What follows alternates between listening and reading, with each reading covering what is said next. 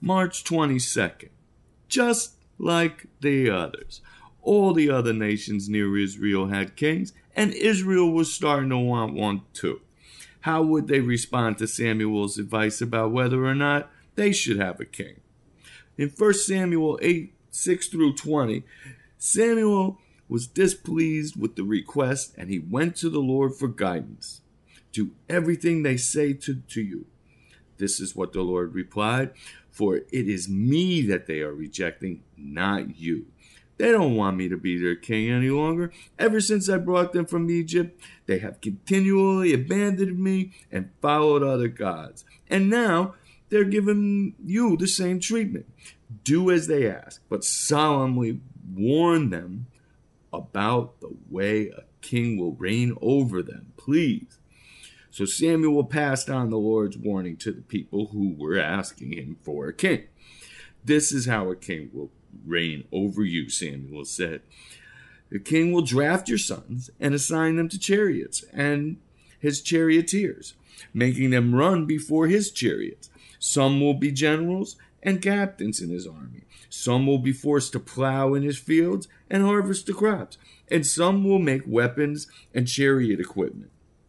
The king will take your daughters from you and force them to cook and bake and make perfumes. He'll take away the best of your fields and your vineyards and olive groves and give them to his own officials. He will take a tenth of your grain and your grape harvest and distribute it among his officers and his attendants. He will take your male and your female slaves and demand the finest of your cattle and donkeys for his very own use. He'll demand a tenth of your flocks, and you will be his slaves.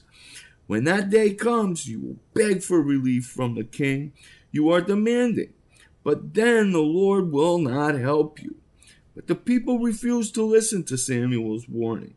Even so, we still want a king, they said. We want to be like the nations all around us. Our king will judge us and lead us into battle. Well, Samuel warned the Israelites very plainly that he would not like it if they had a king. But the Israelites didn't want to hear it. They wanted to be like everybody else. At times, we all have acted like Israelites. It's easy to fall into a trap of thinking that because everyone else is doing something, we should too.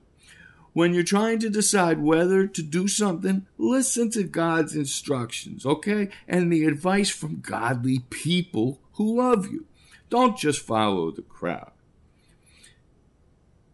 You have charged us to keep your commandments carefully. Oh, that my actions would consistently reflect your decrees. Psalms 119, 4 and 5.